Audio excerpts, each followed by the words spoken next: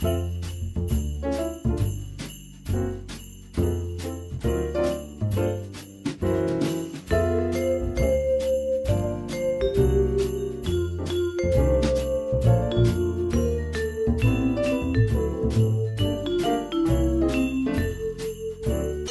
Troy is taking us to a few different places around town today. Troy, why don't you tell us a little bit about this place? This is what it's like to live in the most culturally, ethnically diverse city in North America, Houston. Oh yeah, yeah. We're celebrating, commemorating, observing the Day of the Dead. We're starting at just one of my favorite places, year-round, Guadalupana, with my favorite juice, the Vampiro. Check this place out, folks. Salud. Salud. I'll give this a try. These stirred? These supposed to just refreshing. You're gonna want another piece. Get in on, yes. Yes. Let's see what we've got here. Yeah. Sir, could you tell us again what's the name of this one? Oh, which one? Hojaldra. Hojaldra. Hojaldra. Hojaldra. This is holy bread, Mexican holy bread.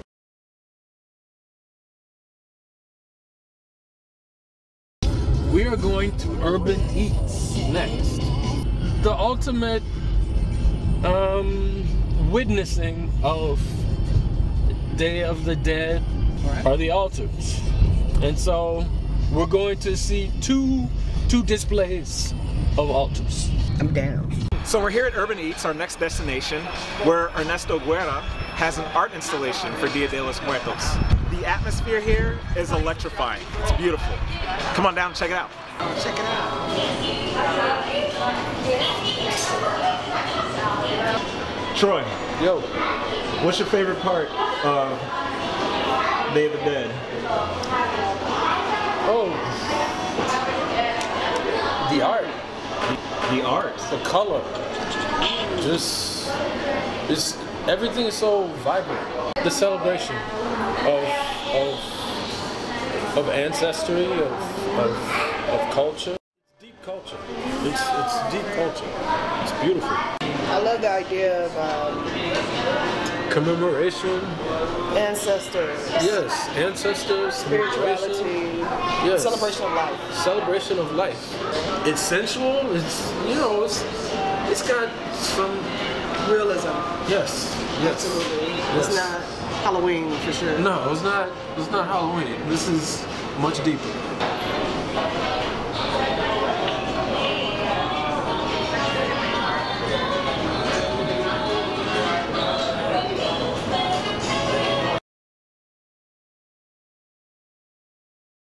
So we've arrived at Mecca, and the Dia de los Muertos celebration is in full effect. The atmosphere out here is electrifying, and you guys will love it. It's amazing to see this celebration. As a native, to see how far this organization has traveled to become the epicenter of culture that it is today is just beautiful. It's beautiful to witness. Thank you, Mecca.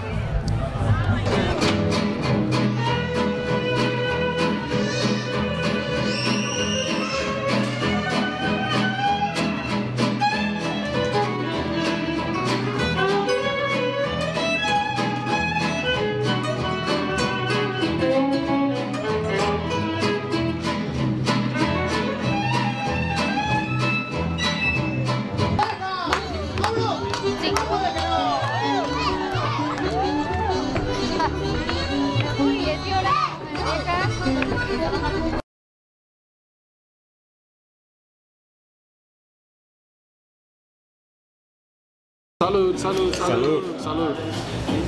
Clink, clink. Salud. See, this is the anatomy of the altar. Okay? See how the cross is?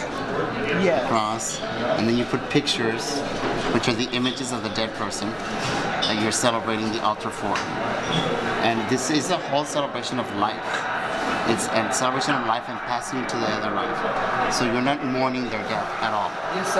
You're celebrating life.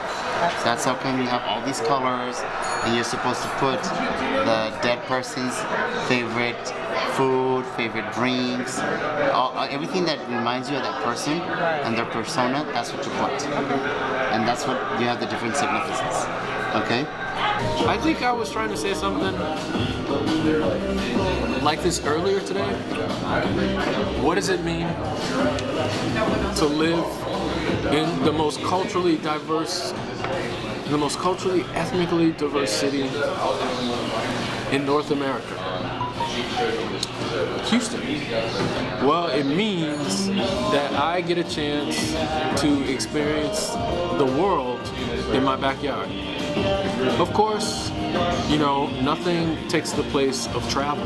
But what I so appreciate about Houston, there's a multiplicity of authentic cultural experiences that I can participate in.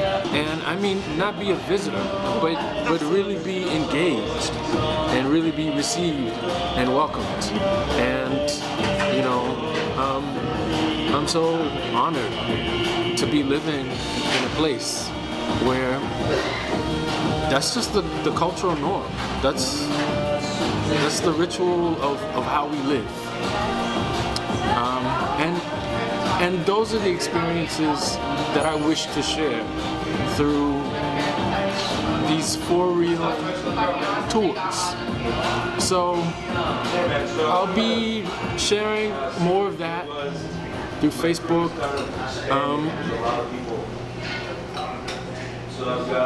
Check out the city on your own, with family, with friends, or with us. But most importantly, get out and explore and experience the world in your backyard.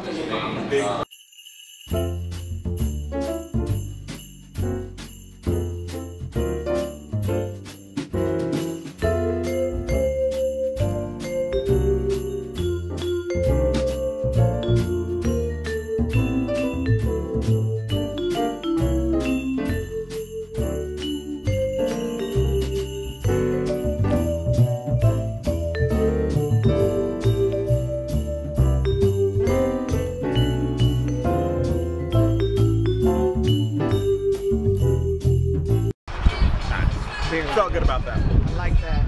That was a good one. Are you still? You're still filming? Yeah. You want to do it again?